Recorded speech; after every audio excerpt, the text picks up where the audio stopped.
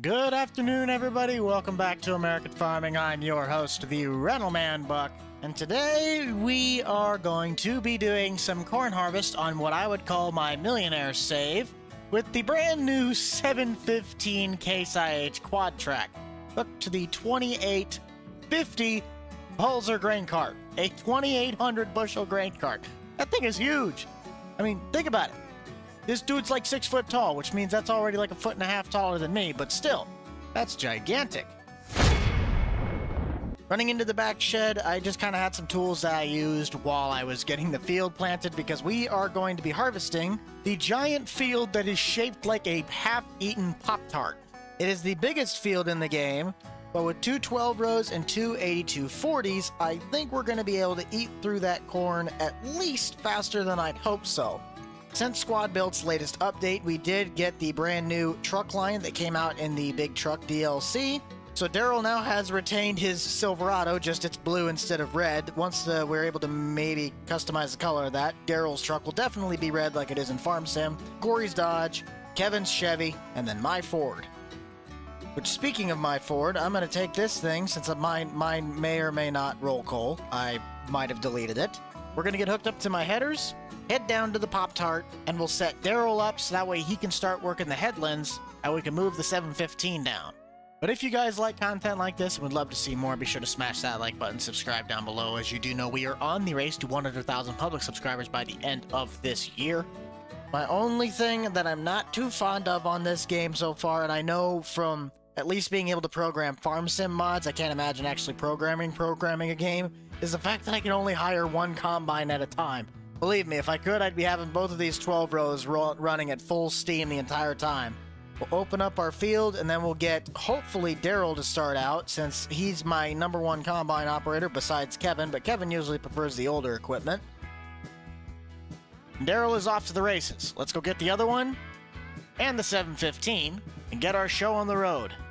We'll just use Daryl's truck to pull the other header. There's no biggie. It's got enough power to pull this thing. At least I'd hope a Duramax does. But let me know down in the comments, guys, how are you enjoying American Farming if you have played it so far? I actually love it. When I get some time to play it, it really actually is just pretty fun. But I am looking to possibly get a new phone since my phone's probably about 4 or 5 years old, and between the camera and the battery life, sometimes this phone just makes me want to drop kick something. So if you guys do see some stuttering every now and then with like lag, that's kind of just my phone saying like, nah, I'm done with you, stop playing on me. Now we're at the main event. For any of you that don't know, I actually got to see this tractor in person at Farm Progress last year in Decatur, Illinois. The thing was absolutely massive. I saw one of the Pulsar wagons though when I went to the Kentucky, I think it was that National Farm Machinery Show. And I was like dumbfounded with how big that wagon actually was. But I've been planting with this tractor earlier this morning, and it had no problems pulling that 36 row. It definitely has the power, and of course, we already got to get ourselves running. I didn't expect him to get too far. Let's see how far he actually got. Let's see, where on earth might I find a grain hopper? I'm looking for a grain hopper. Dang, he actually made it pretty far because I both sprayed and applied P&K. Good job, Case, you did pretty good. And I started them correctly, so the auger was actually on the right side. I got 3 semis waiting back at the shed, but this cart holds just under 3 semi-loads, and I got 3,300 bushel worth of trailers I could store this with. One thing about this big Case 715 is that it is a part of the big equipment pack, so you guys will have to get the DLC to unlock this tractor. It costs $1 million. Don't expect it to be anywhere cheap. But I will say, on the farm, this has to be the best looking tractor that the game has had so far. When I saw this thing, I'm not gonna lie, I'm not a big Case guy for the design. Mainly due to the saying, like, if it ain't broke, don't fix it. They ran with the same design since, like, 2009. And then they finally, like, gave it this massive new front end. And I'm just saying, this tractor looks phenomenal. Definitely gonna be using this for some videos. I mean, even the interior on this thing, it looks good. I like it. Kudos to Squad Built for getting this tractor out before Farm Sim. Good job, boys. We're going to let Daryl continue finishing up the headlands. I'm going to run up to the shed, grab our other 2 trucks. Well, actually 3. That feels like absurdly huge, and I know that with a 36-row planner, it made like 3 passes, but they were like overlaid. It's gonna take me a few minutes to get this thing done. Also in the new update, we received 3 brand new semis. I have 1 of them, but you just cannot beat the cab over. I'm sorry, I would have ran the Ford or the newer modified Peterbilt, but not a huge fan of the modifieds. And as much as I love the Ford semi, its frame was just way too long for my liking, like for being a day cab. If the frame of the Ford truck was as long as the one that's on this Kenworth, I would use it so much more. Because Ford actually did make a good semi. But we have 1 Kenworth, 1 Peterbilt, and I believe that cab over is actually a Freightliner. I'm pretty certain of it because it does not have the drop in the window like a Kenworth normally does. Unless the cab overs did not have that. I don't know. I'd have to check. I did not check before the time of saying that in this video. Daryl's already on his 2nd start to the headland. When he hopefully gets around, he might do 1 more. If he does 1 more, then we'll wait to start the 2nd combine. But when we can start doing rows, I'll jump in one of these and we'll cut a couple rows on our end. Let's go grab that cab over because that actually has 1 feature that is brand new to our updates. That being the rolling coal animation. I don't have it on the Peterbilt and I don't have it on the Kenworth, as you could select it in the stores. But the Freight Shaker's got an attitude when she gets up and goes. Let her rip, Tater Chip. Yeah! And then once it gets up to speed, it dies down. But that's really cool. I like the rolling coal animation. However, Daryl is full, and it is also for some odd reason becoming nighttime, even I could have sworn I stopped the clock at the beginning of the day. Let's get Daryl emptied. I'll dump this off in the semis, and we'll keep on clicking.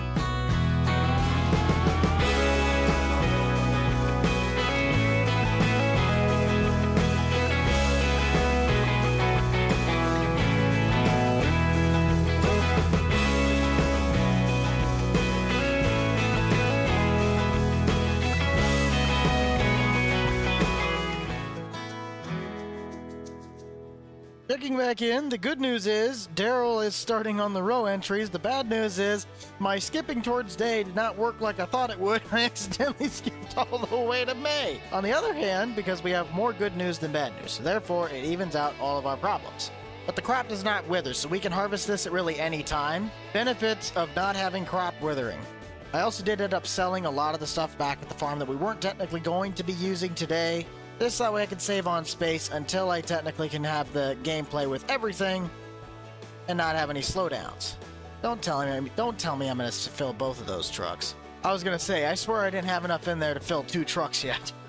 Since Daryl is starting on the row entries though, we're going to put Kevin and Corey in the trucks, and I am going to grab our other combine. I am going to start working on the bottom right part of the field, and Daryl is working on the top left. Where exactly we're going to meet up, I have yet to decipher. I also don't know. Nope, that was not the right area to pass through. I think I'll take the bite and start here, and I'll see if it was the right row in the end. Probably wasn't, but hey, we always gotta pick at some point, right?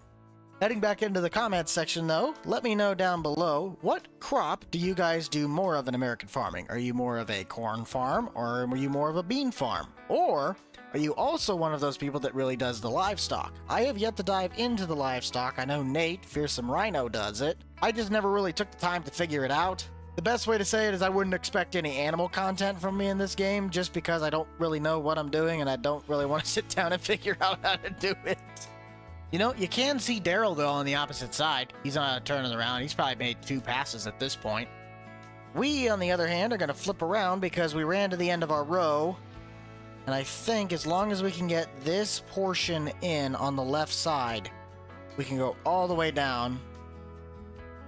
How full am I? Oh, I'm not even close to full. Also nowhere close to the end of the line. I thought I was going to say something sacrilegious, but then I remembered the guy who owns this thing actually does have both brands. Besides Daryl being full, but if you guys have not already, check out Andy of Andy Clean with his Andy Clean Farm Soap. We keep everything on this farm as Andy Clean as possible. Farming does not have to be dirty. But be sure to check out Andy Clean, link down below if you guys want to check out his merchandise, but also your local John Deere dealer and pick yourself up a jug of Andy Clean. I gotta go empty out Daryl though, because The joke where the guy's like honking, like, move, buddy, and then I'm like, oh, wait, I'm running that too? Yeah, that's me right now. This is the part where I really wish that I could hire at least two combines at the same time, because this field, how much have we taken out? Oh, we haven't even really scratched the surface yet. Okay, we got some corn to cut. In the rows again. I can just feel the compaction coming off this wagon. Why fight others making music with my friends? I can't wait to get in the rows again. I mean, on the bright side, it's trying to stay in the rows, but those tires just don't care. Sorry. If you were a corn stalk within a 5-foot radius of this thing, you might as well sign your will and testimony. Bye-bye. With Daryl being empty, we might as well run over and get mine dumped out just to stay on top of it. I will probably be filling up pretty quickly, and you guys see just how big this field really is. I was going to try and run 2 16-row heads, but, yeah. Good luck keeping up with that. I don't care if this thing holds 3,000 bushel, 10,000 bushel, or even 500 bushel. You ain't keeping up with 2 16-row headers with the way this stuff is pulling for yield. Speaking of yield, we are going to have to see how well this actually does when we sell it in market. There'll be a lot of bushels that are coming out of this field. And usually it's a pretty good price since it's, not in the middle of December when you should be harvesting and selling this stuff. Or November, or October, or when you started in September. In the rows again. I just can't wait to get in the rows again. The one thing I do wish I had was a yield monitor to see how well this corn actually is pulling. Overall, this tractor, I'm really just impressed. I haven't had any issues with it yet. The only real thing I could say maybe could be tweaked on this tractor is its fuel economy. It just seems like it might be pulling a little too much fuel compared to, say, the other QuadTrac, but I could be wrong. I haven't really used any of the big four-wheel drive, so I don't necessarily have any way to say I've tested it. And if my eyes are correct, this is why I always say Daryl is my best combine operator. Is that pipe that's sitting out on the right side? Holy cow, it is. This is why Daryl is my favorite combine operator. This man literally has the pipe out to the correct side. I think only once have I ever had Daryl where he did not put the pipe out to the correct side on the combine, like it's not in the crops and I have to drive over them. Those two trucks, though, are full, so let's run those up to the grain bin silo, start getting that corn dried out so it can be ready for sale, and we don't get docked because of moisture. Something tells me a person in California is about to have a panic attack in 3, 2, 1. Oh, yeah. I don't think the EPA would confirm this thing to be driving on the road anytime soon. I love this truck. Yes, I forgot. This is a fancy bin. We'll dump that. And I don't know... Okay, yep, there's the corn dryer. Pretty sure it's cheaper if we dry the corn as we go. With that activated, let's return to the field, grab the other trucks, and let's dump them all off. Or at least we'll dump the Kenworth, since that's the other one that's full. Both combines have been unloaded. I have at least one truck now full. I guarantee you this will probably fill up a second and possibly even part of a third, since this wagon was, I think, somewhere around 90% full. Oh yeah, easily going to be filling into the third truck. But that wasn't that bad. Looks as though Daryl is going to be starting his long part of the passes. If we look in on our gigantic field, I might do a few passes more on the far side, and then I'll just worry about shipping trucks. I would say we have about a third of the field done, maybe a little bit more. And I think I'll actually save that for a part 2 of the massive harvest. So thank you all so much for checking this part 1 out of American Farming. If you guys want to see more content based on this game, be sure to let me know down in the comments down below. Without further ado, though, that is going to do it for me, guys. Be sure to check out the Boomstick Club for all the up-to-date content from me and the gang. You already know who is in it. I shall see you all in the next one. This is the Rental Man out. Peace.